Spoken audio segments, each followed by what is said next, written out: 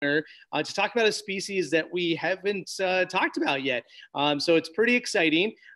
We are going to be talking about our lion-tail macaque. The lion-tail macaque is an old world monkey. So it is a monkey from India, so the Asiatic area. And it is one of our more critically endangered species that we have here at the zoo. We have two of them. And so I'm going to try to plug in this other camera. Hang on just a sec here. Let me see if we can get this one up and running. Give me a moment. Looks like it froze on us. Okay, let's try this. Trying to use other technology today. Let's see if it's going to work for us. Okay, doesn't look like it wants to connect. Hang on, guys. Let me try to get my other camera going. Here we go. All right, so. All right, and Emily, you're going to have to let me know with audio and everything about what's going on. So I'm going to use this little web camera. How's our audio? Can you hear me? I can hear you pretty well. Okay, cool. All right, so again, we're up at our Conservation Learning Center. We're actually going to be joined, hopefully in a little bit, by Julia, who is one of our zookeepers, and then Dr. Roth is going to be coming up also in just a moment to help talk about our two lion-tail macaques. So this is our female right here, and her name is Beanie, and you can tell Beanie from Haji. Haji is our male. Hang on, of course, we're moving to the side here, so we're going to travel. Hold on, guys. Sorry about the camera here. Give me a moment. Always craziness going on at the zoo. Gotta love it. Got to love it. Woo!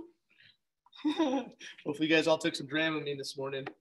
All right, so let's see if we can get Haji. So there's Haji over there. So Haji is our male lion-tail macaque. We have two of them. And Haji is upwards in his 30s, and Beanie is upwards in her 40s, I believe. But again, Julia is going to be coming up and hanging out with us in just a little bit. So she's going to give us their exact birth dates. And as I said, the lion-tail macaque is an old world monkey from Asia, and really only down in kind of the southwestern parts of India. And there is a very few number of this species that's out there. They spend a lot of time up in the rainforest. So sorry that they went over there. They were just sitting right here, of course. So you have Beanie, who's through that tunnel right there, and then Haji, who is up on top sitting there. And we used to have a troop of about 6 of these monkeys.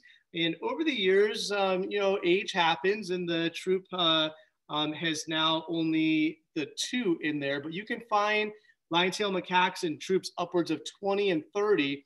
And again, it's a very arboreal species. So a species that loves to climb up in trees, as you can see right here. And with us here, we've decided not to bring in any more. Lion-tail macaques, like all primates, humans as well, have the potential of carrying diseases. And one of the diseases that the lion-tail macaques can carry is something called herpes B virus. And these two have never tested positive for herpes B virus, but one of the macaques that is no longer with us, she did test positive, and therefore now that entire troop is considered a herpes B positive troop, even though these two have not tested for it. And so bringing in other macaques would potentially lead them to being susceptible to that. Again, even though these two have never tested positive, they're still considered a herpes B positive troop. And it's a disease that can kill lion-tail macaques. That's not what happened to the female that did test positive. She was just an older macaque that passed away. Again, since they are primates, they are susceptible to a lot of the same diseases and viruses that humans can get, and also different ones. So the herpes B virus is not like the herpes virus that we would think of for humans, but it is something that can be contracted, and it is a blood disease. So it can create quite a bit of problems. So whenever we go in with any of our primates, we have what we call full PPE. So that's our personal protective equipment. And at this time during COVID, everyone should know what PPE is because we are all wearing it, or should be wearing it whenever we're out and about. So we just have to wear our masks when we go out in the public right now to try to protect ourselves from the coronavirus and to decrease the spread. But when we go in with our lion-tail macaques, we have full goggles, full gloves, the N95 mask, and potentially cover overalls if we're doing any sort of hosing and washing down. And that again is to not only protect the monkeys, but also to protect us. So we can have viruses that can be contracted or spread to the lion-tail macaques as well. We do know that COVID-19, the coronavirus, is one that can be transferable to animals and to humans. And we call those zoonotic diseases.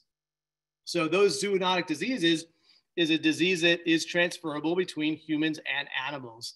And there's a lot of those that are out there, and there are ones that we have to be very careful of. Now, the most well-known one, of course, is COVID-19, but we also have rabies, and then there is several other viruses, even tuberculosis, that can be transferable from human to animal and animal to human. So it's one that, we always have to be aware of. And, it's something, again, now that I think a lot of people are educated on with the pandemic that is currently going on. And everybody now knows what PPE is. So it's kind of good to be able to use that in a real life function, especially here at the zoo. So as I said, these guys are highly arboreal, so they like to climb up in trees, and they are an omnivorous species. Although they're eating a lot more fruits and vegetables, they will go after small mammals, rodents, they'll go after lizards, and of course, they're gonna go after some insects as well. So, and with two of them in here, they do really well with each other. They are bonded. It's not a breeding pair. But it's one that they do really enjoy each other's company and do a lot of that social grooming that we would see. Macaques are highly territorial. So once they establish an area, then that troop will defend that area against other lion-tail macaque troops. And so hang on just a sec, because I think Julia is trying to come in. Oh, that's Cello there. Okay, Cello's got my other camera. And so those troops will definitely defend themselves.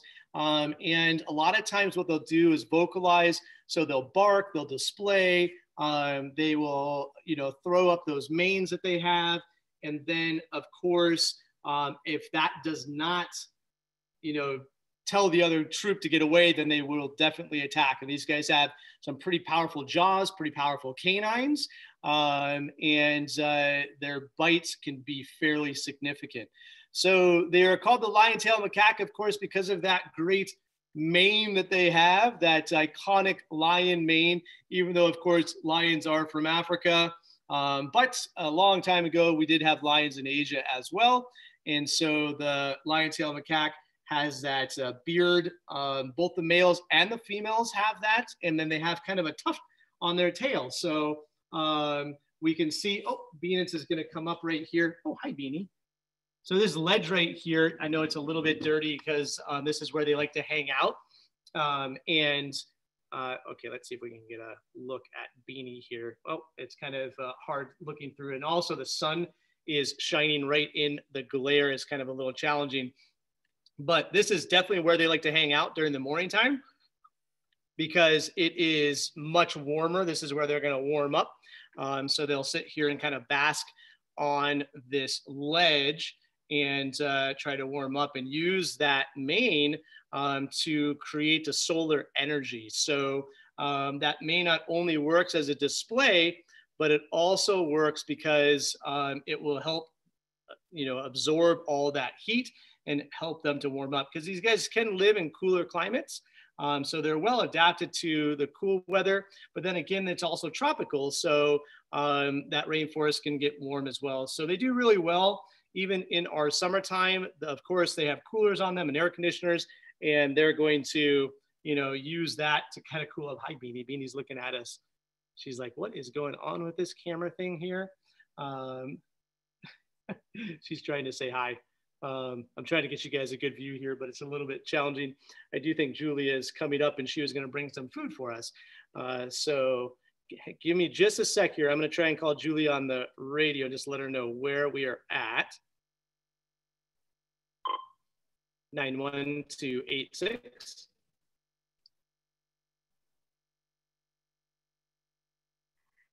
Downstairs CLC, headed your way. Check, we're in upstairs CLC. Okay, with Julia coming up, Emily, I think what I want to do is I want to switch cameras because Chill just brought my camera. So hang on just a sec, guys. We're going to kind of switch cameras back to me. Sounds good. All right, give me just a moment because I want to get our good camera going. Hang on, it'll be just a moment. I've got everything else set up for it, so.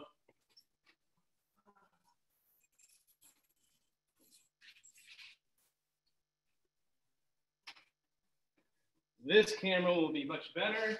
Hang with us, guys. Sorry, we're a little disorganized this morning, but hey, that's the zoo, man. That is how we roll here. We take things as they come and we roll with it.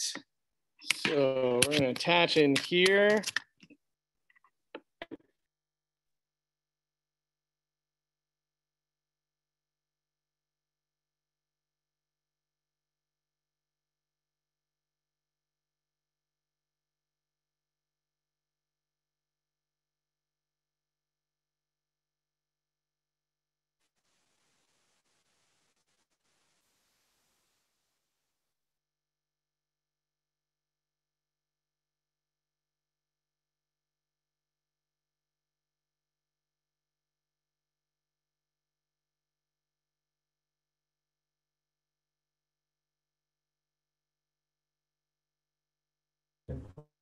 All right, Emily, can you still hear me? Check, check, check. Testing, testing. It does say your bandwidth is low. Oh no, come on, bandwidth. Work with me here. That's because we just upgraded our camera. So now we're pushing a real high signal. So you're gonna have to tell me if it's fuzzy or not, Emily. It's a little fuzzy and it seems like it's got a bit of lag. Okay, hang on. Let me see if I can decrease our frames per second here. That might help us out. So let's see if that has anything to do. Does that help it at all? It's not changing. Okay, well, do we have a better view of Haji here, at least? Yeah, it looks better. Okay, well, I guess we're just gonna kind of hang with it. Let me know. I'm gonna focus a little bit better on Haji here. Still fuzzy. How about now? Is that I'm trying to focus a little bit better on him. So hang on just a sec. Okay. All right, are we still getting a lag? I feel like yes, but it's a little bit hard to tell since he's pretty. Still? Yeah. Okay. Well, hopefully he hangs right there. It did take away your bandwidth notice, so I think we're doing a little bit better. Okay, awesome. All right, very cool. And now we have Julia who's up here. Thank you, Julia, for coming up. And Julia, we were just talking that we have Haji and Beanie, and Beanie's just coming right down here. And Haji is 33. He is 29. 29. 33. And she is 33. Okay, so I was close. Okay, so Haji, and he just turned 29, right? He turned 29 in October, and Beanie turned 33 at the beginning of this month. 33 at the beginning of this month. Okay, very cool. Now up here, we are in our, as I said, our Conservation Learning Center in our upstairs classroom. This is where we do some of our education programs. But when we built this, and we wanted to build it with the lion-tail macaques in mind and being able to do some feeding from up here. So we have some food chutes that are on our side here that we can actually drop some food down in. So we were just talking about their diet, Julia, and saying that they are omnivorous. but most of their diet is really fruits and vegetables. But we have some special treats for them today that we're going to try to give them. So what do we have? So I have some peanuts in shell for them. It's a really good source of protein and healthy fats for them, which is really important since they are geriatric. They actually are needing to put on a little bit of weight. So peanuts are a really great source of both of those things, and they absolutely love them. Okay, now these are unsalted peanuts, so they're not quite the peanuts that we're going to get, but so Julia's going to drop. I'll show you here what we're doing. So Julia is on this side here, and we have a little food chute that's right in the tree, and we can drop that right down in, and then the lion-tailed macaques are going to get it over on that side. So you're going to see that in just a moment. Sorry, we got a little bit of glare from the window here, but you'll see Beanie come right up, and you can see that she's going to get those treats right through there. So it's a great way to give some treats through our training wall here. And looks like Beanie is going to stuff as many of those in her mouth as she can. Haji looks fairly content hanging out over on the far side up on kind of our little tunnel right there, if you will. So we've installed a bunch of climbing apparatuses in here, again, as an arboreal animal. They do like to be up in the tree canopy. They will spend some time on the ground. Looks like Haji's finally figured out, oh, we got some food. Maybe I'll come over and see. Now, Julia, it's typically a hierarchy that happens, and the troops are made up of mostly females, some males. Who would you say is the dominant one here? Haji's definitely a little more dominant. Back in the day when Beanie was much younger, she was a more dominant macaque, but as she's gotten older, she's mellowed out and doesn't mind as much. And it's a little easier for Haji to be dominant since he's about twice her size and twice her weight. Okay, so that's one of the ways that you're going to tell the difference between Haji and Beanie is the size difference. So as Julia said, Haji is about twice the size. And it looks like Haji's looking in there like, where are the peanuts? They're not coming down the chute all the way. We're a little stuck in the tunnel here. You know, of course, we had to create it for safety in mind, so it's quite the tunnel that goes through there. And a lot of times what they'll do is stick their hands up and in there to be able to grab a hold of them. So he's looking up in there. How funny. So what's some of the other treats that we might feed these guys? Some of their other favorite things are pistachios. They really like to be able to open the shells of things. Browse of various types. So grapevine and xylasma and bottle tree are their three favorite types of browse. And very rarely they'll get some other kind of treats like some lunch meat or some cheese, which they also really enjoy, but we don't do too much of, just to make sure that they are staying nice and healthy, since those aren't really naturally occurring food items. Okay, now one of the things that is really interesting and why I wanted to invite Julia and hopefully Dr. Roth up here in a little bit is to talk about Haji. And Haji has diabetes. And diabetes is a disease that can inflict humans, as we know, but also really any mammal and even birds can get diabetes. And it's one that is treatable and manageable, but it's one that's a little bit challenging when you don't go in with an animal. Like our lion-tailed macaques, we are protective contact with them, so we do not share the same space at the same time with them. We've talked about that with several of our powerful animals. And these guys are a powerful species. As I said, they will defend themselves. They have very sharp teeth. And then we talked about that they can carry zoonotic diseases. So as a safety precaution, not only for our monkeys, but also for our keepers, we do work protective contact. And so how do we manage Haji's diabetes here at the zoo? So Haji is really great, and he has been diabetic for about 2 years now. And during that time, he has been voluntarily participating in his health care. So for about 1.5 years, he was receiving just oral medication to treat his diabetes. And he would willingly take that when it was mixed in with some goodies that he really enjoyed, like sugar-free jam. So just make it a little sweeter and a little more rewarding to take that medicine. But now he is actually receiving insulin. His condition got a little bit worse, and so he needed a little bit more care for that. And so he receives a long-lasting insulin injection once a day. And he voluntarily enters a space for that, and then voluntarily allows us to kind of pull him closer towards us so that he can get that injection. We're currently working with him to have him be able to put his shoulder or his hip up to the fence line for us to be able to voluntarily give that injection.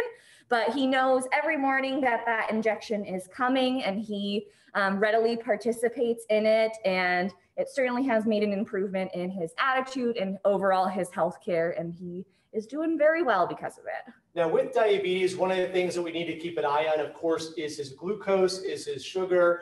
And typically somebody, a human that has diabetes, will do that through a glucometer and a blood stick. So a little drop of blood on a glucometer will let that individual know what their insulin level is, what their blood glucose is, and then they can adjust their insulin according to that.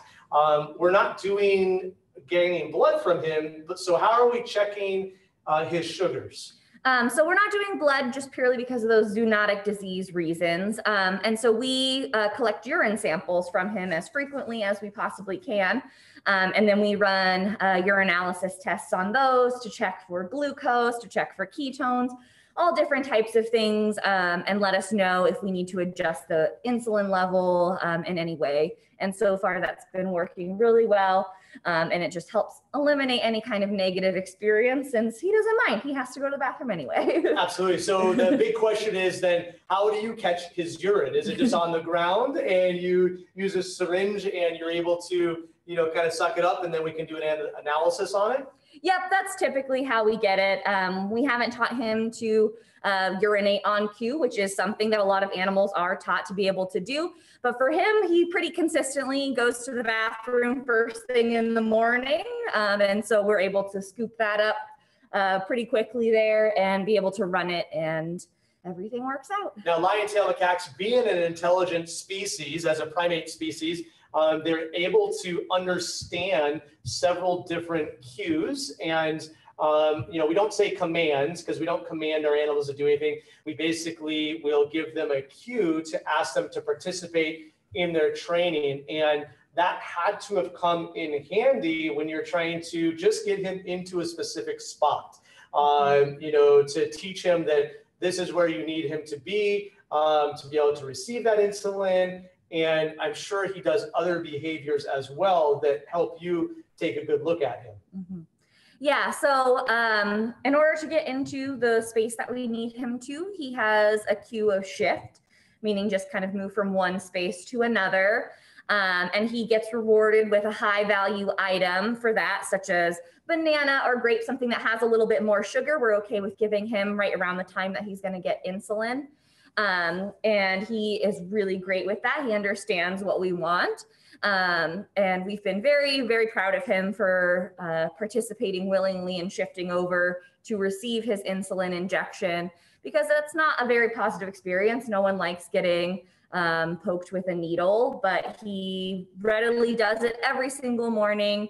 And even on a really cold morning like this morning, he still readily came over from under the heaters and participated. Now, what was kind of the signs or symptoms that you first noticed that alerted you that something might be going on with him, for us to look for that he is diabetic? So we were always treating the macaques as if they were pre-diabetic, because Haji's mom, who lived here at the zoo, Thelma, she had diabetes. So we knew that he was predisposed to having diabetes. So we were monitoring him for things like behavior changes, attitude changes, and for us, the biggest indication was him dropping weight. So he voluntarily participates in being weighed. Right now, he gets weighed twice a week, so we can also use that to help manage his diabetes. But at that time, he was getting weighed about twice a month, and we noticed a steady decline in not only his behavior, not really wanting to participate as much in things, not really interested in enrichment, but we saw that weight going down. And so he was immobilized, and we ran tests on him and checked everything out really thoroughly. And that's when we discovered that he definitely had diabetes. And so we were able to start managing it a little more proactively. And immobilized, for those of you guys, I know we've talked about that before, but that is going under anesthesia. So when we immobilize one of our animals, that is an anesthetic event where we will give them medicine that will have them obviously go to sleep and make it safe for us to go in with them. And then that's where we can run all those external diagnostic work, blood work and x-rays, ultrasound, do teeth cleaning, do full checks of them. We try to not go under anesthesia unless we absolutely have to, because of course, anytime we do go under anesthesia, it can be risky no matter what the species is, whether it's humans, lion-tailed macaque, an elephant, whatever it is. But it is something that we have an amazing veterinary team and a chief veterinarian that is able to really understand and work on those diagnostics to get a good picture about what's going on of our animals here at the zoo. And really, that's why we see them live these long lives.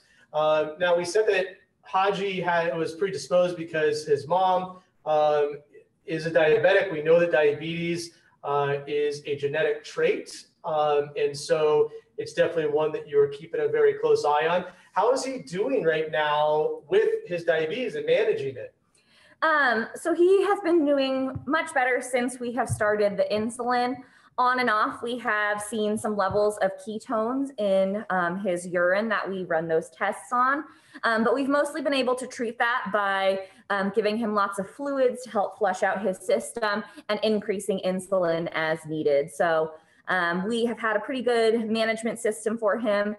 And in the future, if needed, we can increase his insulin to twice a day. We could have him go back on that oral medication to help with the diabetes. And so we have a few other options, but for right now, he is doing fairly well. And the main thing we're just working on is having him voluntarily receive fully the injection, meaning he pushes his own body part up against the mesh to receive that injection. But that takes a little time because that is not a pleasant experience, no matter what the reward is for that. Yeah, it's still amazing to me that we're able to obtain behaviors that aren't necessarily that rewarding, but that the animals trust us enough, one, to feel safe, and then know that potentially we're trying to help them, but then also there's going to be another reinforcement for doing that. And, you know, it's kind of like taking a child to the doctor to get a vaccine, them knowing that they're going to get an ice cream or something afterwards. So they're like, all right, well, I'll do this as long as I get something good afterwards. But, you know, for our animals here at the zoo, look, he's looking for more treats now. He's like, is there going to be any more coming out of this little dispenser, this food dispenser here? What's going on? They're really good at catching these peanuts as they come out too. It's impressive. And then they do have food pouches in their mouth, so they will shove as much in there as they can. Now Haji doesn't quite have to worry about any, you know, Beanie coming and taking his food, but Beanie, as you saw when she first went in there, she kind of went and grabbed a whole bunch and then shoved it in her mouth pouches and then kind of went away. So let's talk a little bit about enrichment and what some of their favorite enrichment might be. You said browse. So browse, again, is any sort of a edible plant that we have here at the zoo. We feed browse to a lot of the animals. But we use browse as a lot of enrichment. But these guys, being as intelligent as they are, do need a lot of enrichment to maintain kind of good mental capacity and that stimulation throughout the day. So what's some of their favorite enrichment that they like to get? So we do quite a few puzzle feeders, so different ways that they have to manipulate objects and kind of figure out how to get food. Food is very, very motivating for them. And macaques in the wild would spend a very good portion of their day foraging and finding food. And so we like to make sure that they have that opportunity to take time to find food. And so not only puzzle feeders, but also just large amounts of like hay or leaves or different substrates that they have to spend time really picking through to find the good things that they want to eat. Because that's a very natural behavior for them. And those cheek pouches are really helpful because as they're going around and foraging, they'll stuff those cheek pouches nice and full. And then once they feel like their cheek pouches are full enough, they will head over to a safe, higher up location where they can check out what food items they've grabbed and actually start eating them. And their cheek pouches are really impressive, as you were saying. They can hold the same amount of food in their cheek pouches as they can in their stomach. So they will fill those to capacity, and then they know that they're going to have a nice full belly after that. Now, do we feed these guys some insects? Do we have them, go and hunt and forage for insects? Absolutely. Waxworms are their absolute favorite, and that is an item that I use for training with Haji. So when I'm working on those behaviors, such as voluntary injection, I use waxworms for that behavior. But I also really like to put waxworms in more complicated puzzle feeders because it just encourages him to put in that extra effort and work a little harder to get to those worms. Whereas something not as valuable like maybe lettuce or spinach or collard greens, which not as exciting, they won't work as hard for and they might just leave it. I love it. Now, one of the things when I told Julia that we were going to be doing our lion tail macaques this morning at 9 o'clock. She was like, well, they don't really like to get up in the morning and they don't necessarily like the cold. So these guys, they do okay in the cold weather, but they don't really love it, right? No, these guys are rainforest animals. They live in the monsoon kind of areas in India. That's where they are found. And so they're not really cold weather adapted. Both of these animals have lived here at Reid Park Zoo their entire life, so they are more used to this type of weather.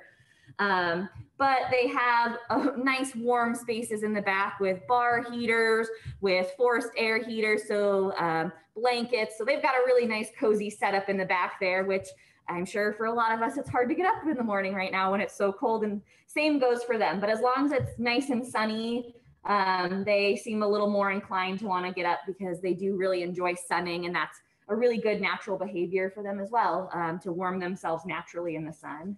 And again, that's why we've chosen this spot up here, even though we are getting a bit of a glare. You can see that this is where, the lion tails during the early morning like to hang out. So for those of you guys that are coming during the morning, this is the spot where you're going to kind of see them up here on this ledge hanging out. And it's a pretty small ledge, but man, they don't care. I mean, they are super nimble, super agile. I mean, they'll climb all over even the roof of this fence. So using that strength and that dexterity that they have to be able to really manipulate their environment. And, as we've said, this is, they live in the rainforest. So it's one where they spend a lot of time way up in the canopies and are very agile in navigating higher elevations. So I don't know, Alexis might be tied up with our other project going on today, so I'm not sure if she's gonna be able to come up. I did want her to come up and talk a little bit more about diabetes. I mean, Julia has such a great knowledge base of it working with Haji here, and has given us some great information. But Emily, does anyone have any questions right now as we're going through that maybe we can help answer? So we do have a couple of questions. One of them goes back to the herpes B. You did say it was a blood disease. How do they contract something like that, and is it preventable? It's preventable by avoiding contact with other individuals, and it's a virus that again can be fairly common in this species. And so most likely it was contracted through another lion-tailed macaque. Again, we only had the one female test positive once, and she didn't show any signs or symptoms, and we never had to treat it. But once they do test positive once, then it's considered a herpes B positive troop. And so because of that, that's going to limit any other lion-tail macaques that we bring in. And the other thing too is, as I said, these guys are a critically endangered mammal, and there's not a lot of lion-tail macaques out there. And so one of the things when these two do pass away, I'm not sure if the zoo will be looking at a different primate species for this habitat, or look to bring in more lion-tails. So that's kind of yet to be seen, but it's one that we do think about if we were to bring in some youngsters.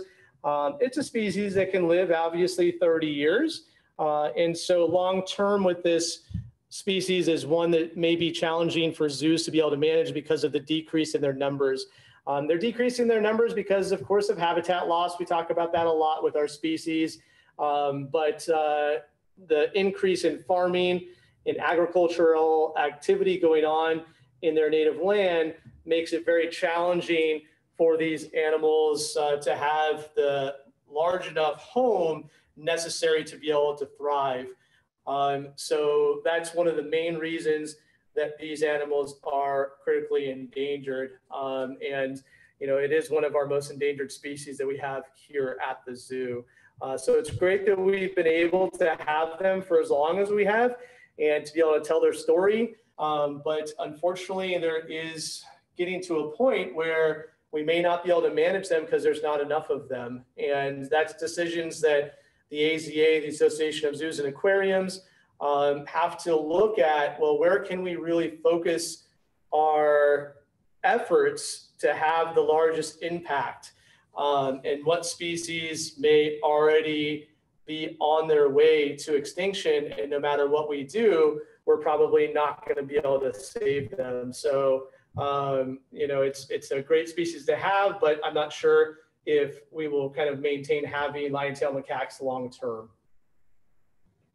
I'm not sure if that answers the herpes B virus question, since I kind of went off on a tangent there, but gave you a little bit more information.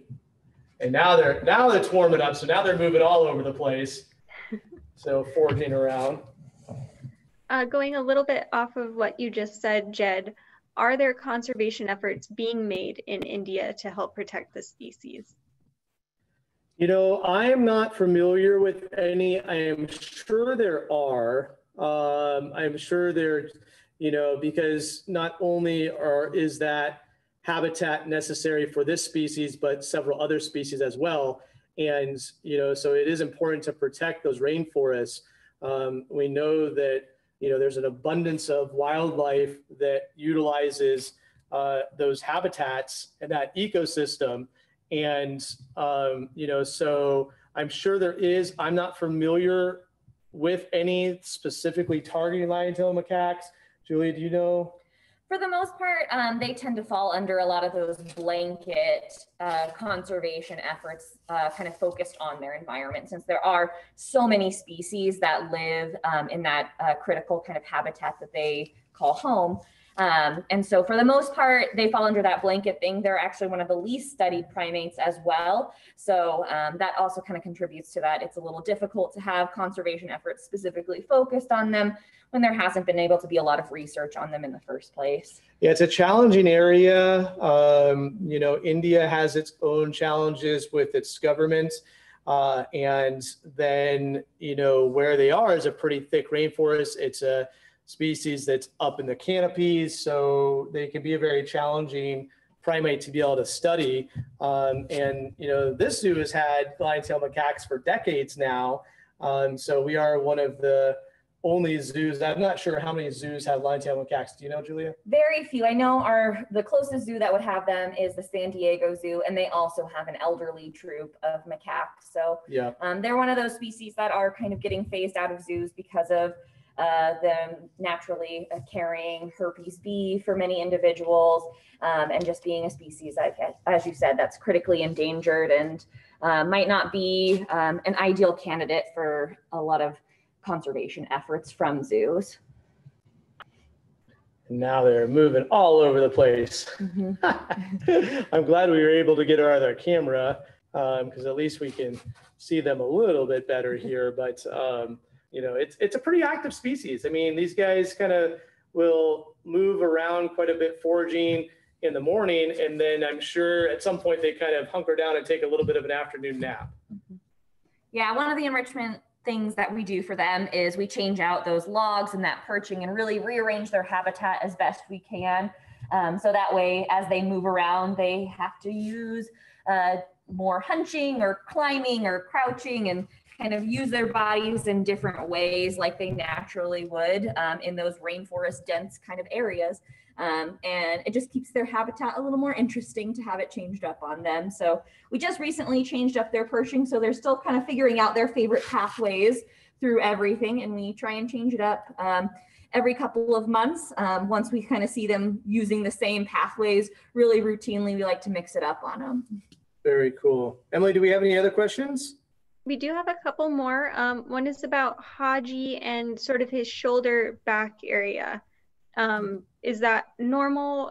Does he have a little bit of a bald spot there? He does have a bald spot on his back. He has a little bit of hair loss there. About a decade ago, they had heaters that were a little far down. And so the hair on their back there stopped growing quite as well. But we haven't had any problems since. It just hasn't really grown back in that area. Just an old man losing his hair. Yep. I know how that goes. Let's see. One other one. Do they hunt or stalk their prey, and do they cooperate in hunting? That's a really good question. So they will hunt and stalk prey here at the zoo. They have caught squirrels and sparrows and other wildlife that has had the misfortune of making its way into their habitat. They don't do it as much now that they're elderly. They prefer to have the food given to them a little bit more. But in the wild, they don't tend to do a whole lot of hunting. And so cooperative hunting isn't something that's seen very frequently with them, just simply because they would be a little more opportunistic with what they would catch. So it would be smaller items that they would be able to get themselves. And one thing that's kind of interesting about them is they share habitat with some very large squirrels in India that are almost the same size as Beanie would be. And they will actually follow those squirrels to find the ripest jackfruit. And then they will kind of shoo the squirrels away by smacking them on the head to get them to leave. And then they'll steal the fruit from them. So more than anything, they tend to use other animals as a method of finding more appropriate food items for them. So again, showing how intelligent they are, they've figured out to have the squirrels find their food rather than them. So that's pretty cool to be able to learn. So, all right, do we have any other questions, Emily? No, I think that covered all of them. So thank you, well, Julie and Jed.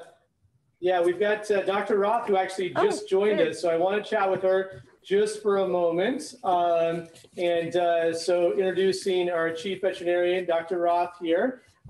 Thank you for joining us. I know we were busy this morning, but you're able to come up just for a couple minutes at the end here. And Dr. Roth, we were talking about Haji and diabetes. And is diabetes common in this species?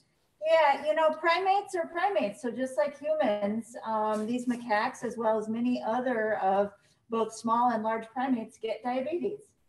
And we were talking with Julie about how we first noticed that Haji was starting to show signs. And of course, we know that his mother had it. So we were keeping an eye on it. But it was really his change in behavior that alerted us that something might be going on. Yeah, so, you know, our keepers are really attuned to everything that these animals do on a, you know, day in, day out basis. And so we started noticing some subtle changes in some of his behaviors, such as drinking a little more water, perhaps urinating more, or even just changing the way that he interacted with his keepers or the exhibit. And so once we start getting reports of that boy, we start looking a little closer, and we did some blood work on him that was diagnostic for diabetes. And Julia was saying that we were able to manage that with oral meds. And then we kind of progressed a little bit more now to having to do an insulin shot. Yeah, so he was managed for quite some time, over a year, with oral hypoglycemics, meaning medications that are designed to reduce his blood sugar. But eventually, those medications were just not strong enough, and we had to transition him to insulin injections, which are the same medications that humans receive. And long prognosis with maintaining him on those injections is pretty good. Yeah, he's doing great behaviorally. He's very accepting of his injections. He gets rewarded for participating in that injection every morning. So diabetes is not a curable disease generally with this species, but we've made some dietary adjustments and we're able to do the best we can for as long as we can. And his quality of life is excellent right now. He's essentially a normal macaque. And if we weren't managing this, if we didn't do anything, he would probably have succumbed to the disease. Yes, he would have succumbed to this disease several years ago. So it's no small feat managing diabetes in any species. The keepers are really doing a great job. Well, it is amazing to hear again about the training that has gone into this, the diagnostic work that has gone into this, and it has basically saved his life, and he's now doing really well. And one of our older macaques, and can live a good, healthy, long life here at the zoo. Exactly. Yep. All right. So Emily, do we have any other questions now that Dr. Roth just joined us? I haven't seen any come in yet. Okay. All right. Very cool, guys. Well, again, I just want to thank you guys for joining us this morning for our Lion Tail Macaque Wild Wednesday member virtual chat.